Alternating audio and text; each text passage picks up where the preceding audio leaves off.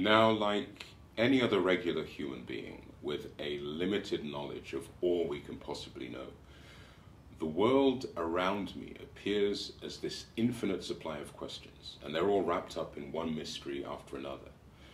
So as you go through life, experience, education, a whole bunch of other things, help you unravel some of these.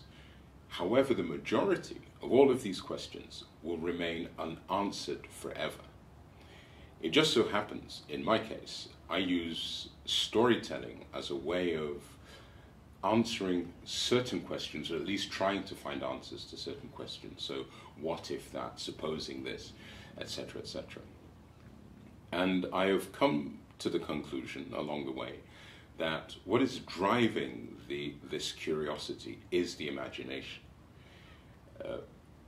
Where it comes from, what it is, these are questions that jump into my mind from time to time.